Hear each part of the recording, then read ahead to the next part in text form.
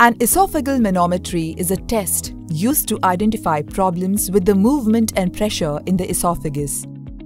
It measures the strength and muscle coordination of the esophagus while swallowing. Pre-procedure, a 6 to 8 hour fast may be advised. Please inform the doctor of underlying medical conditions beforehand.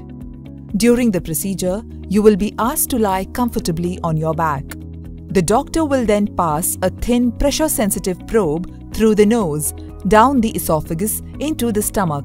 Local anesthetic jelly will be applied to reduce discomfort. You may experience slight discomfort when the probe is inserted. You will be asked to swallow 5 ml of water repeatedly to assess esophageal motility. After the test, the probe will be gently removed. The procedure takes about 15 to 30 minutes. You shouldn't consume solid food for a few hours after the procedure. Reports will be issued about an hour after the test.